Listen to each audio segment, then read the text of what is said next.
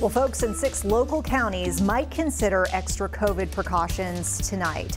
This is because the CDC now reports several North Carolina counties are back to medium and even high, as you see here with these darker orange colors, COVID impacts. Now, the good news is none of the high impacts we're seeing in our area, but we are seeing a handful of counties moving into medium COVID impacts. Mecklenburg, Iredell, Catawba, Cabarrus, Stanley, and Union counties up to medium transmission levels here.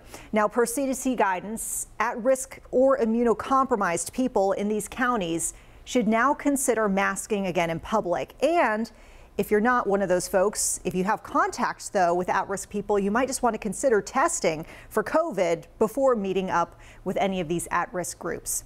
You recall these COVID tiers that we've talked about are decided by a few factors. One is per capita cases, also COVID-19 hospital admissions by the week, and the percentage of inpatient beds with COVID-19 patients in them. What's interesting here with these counties that are moving into the medium tier, hospital metrics largely in the green zone. So it's really not hospitalizations playing a key here, a key impact. It's per capita cases. So we're seeing mainly COVID spread with less severe disease going on the rise. Doctors say it's a sign we're getting closer to the endemic phase. We're still not in the clear, though. Always stay humble with COVID. You never know what's going to happen a couple months down the road. So you might be wondering, why aren't we seeing hospitalizations rise as quickly as cases are right now? Well, doctors say it's all about building immunity. So we've got vaccinations and, of course, boosters.